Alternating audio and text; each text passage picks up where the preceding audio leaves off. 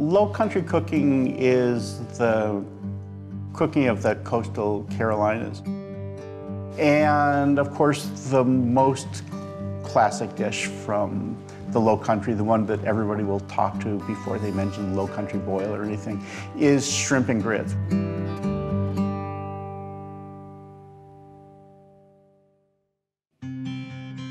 The story of shrimp and grits, it's actually one of my favorite items on the menu and definitely one of the most popular dishes on the menu. To me, it's one of those dishes that are so easy. It's only a few components, but they come together so magically. It's a traditional version of like an Edna Lewis style shrimp grits. So we actually make the shrimp paste and add that to the grits, and really not a whole lot more than that.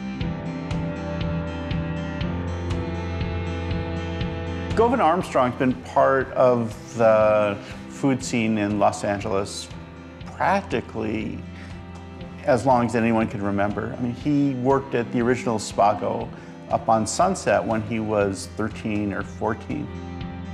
His mom used to drive him to do shifts at Spago the way that other people's moms would like drive them to Little League practice.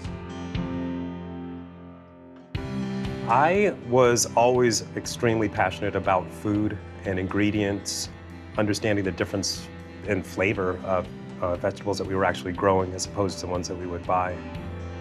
From what I gather, he gets all those ingredients from the adjacent gardens, and if not that, then at least the farmers market. All the greens and the garnishes and the chilies come from right next door. Obviously hyper-seasonal stuff that comes out of the garden, goes through the sink a couple times and goes right onto the plate, never goes in the walk-in. Even the pork, we smoke our own bellies and we cure and smoke them here in-house. It's a local pork product as well. And you know, it's a beautiful, sweet local shrimp that we season with a spice mix that we make here in-house.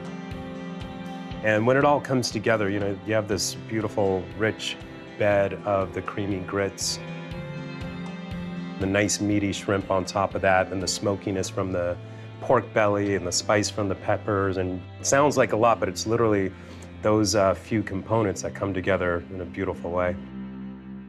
One of the things I'm impressed with are the grits. Grits are notoriously hard to master.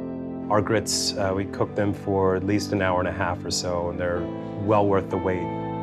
The individual grits turn almost into like these tiny little soft, voluptuous pillows of flavor. The secret of perfect grits is definitely the actual grit that you use. That's one of the products that we bring in from the Carolinas. It's Anson Mills grits, which is definitely some of the best stone ground product out there. I think when you taste the grits, you can actually taste the South. To me, it's like, call me crazy, but it's one of those things that are very reminiscent of, you know, being back in South Carolina. I've eaten my fair share of shrimp and grits, and I think it's probably the best shrimp and grits in Los Angeles. It's not just shrimp, it's shrimp and grits.